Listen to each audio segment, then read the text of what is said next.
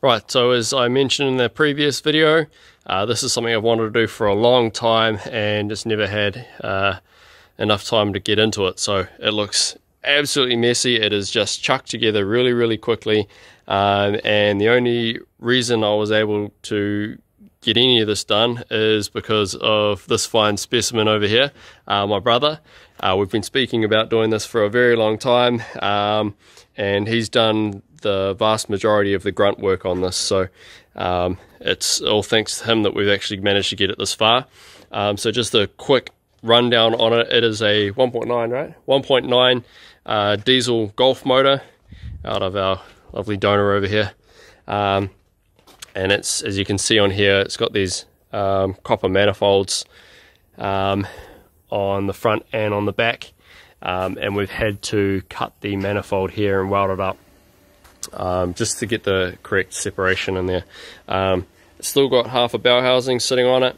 That's just to get the a good mounting point on it, and also to encompass the flywheel and to have a starter sitting on it. So we'll probably come back later depending on how well we can make it perform, and just tidy a few things up, wiring and stuff, put a control panel on it, redo the fuel tank, and just play around with a few extra things. But to test it out, we have the dishwasher vapor blaster on the back there, and essentially what we've got going is what I'd like to call the Mad Max vapor blast setup.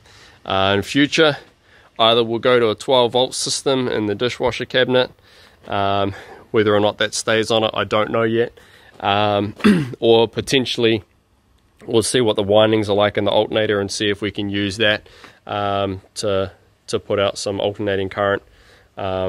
Essentially they come out in 3-phase, so I don't think we're going to be able to get enough current out of a single winding, but we could potentially rectify that, so we may look into that later. But at this stage, it's just thrown on there. We've got an extension lead coming out, just running the light and the pump on that, and I'll just shoot inside quickly and grab something to blast. I think there was something sitting here. This will do. It's still filthy. That's off another Golf motor, so we'll put that in there. I'll just show you I'm not cheating. Here's something else I've been doing a little bit of work on. It's trying to get these guns to work properly, so I've managed to get a good bit of improvement. We'll discuss that in another video, but just so you can see, that's all that's in there, just that one, and see how filthy it is. So we're going to try and get this this up and running. Hopefully you haven't got any issues at this stage. We messed around with it a little bit before. The only thing is we got something to lock that open with. We'll just hold it. Just hold it. We should be alright. We did run the test. Actually, we will need something. Let me just pause that.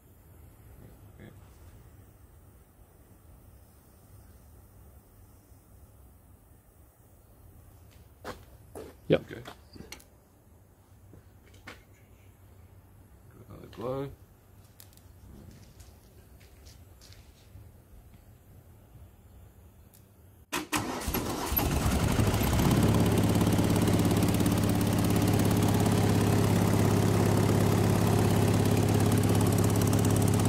See how our pressure's doing.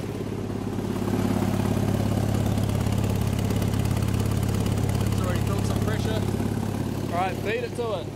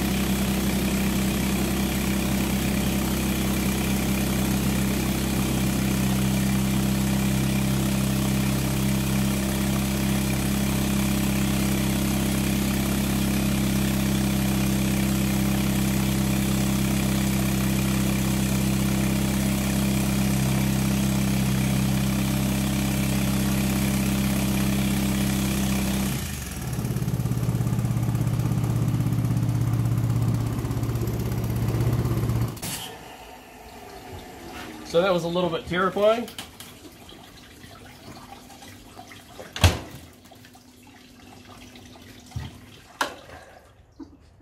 Just give that a rinse off.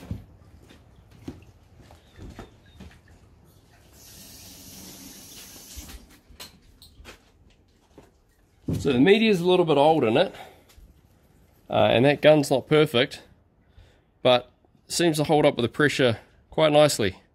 You can see that's what it looked like before, and there we go after.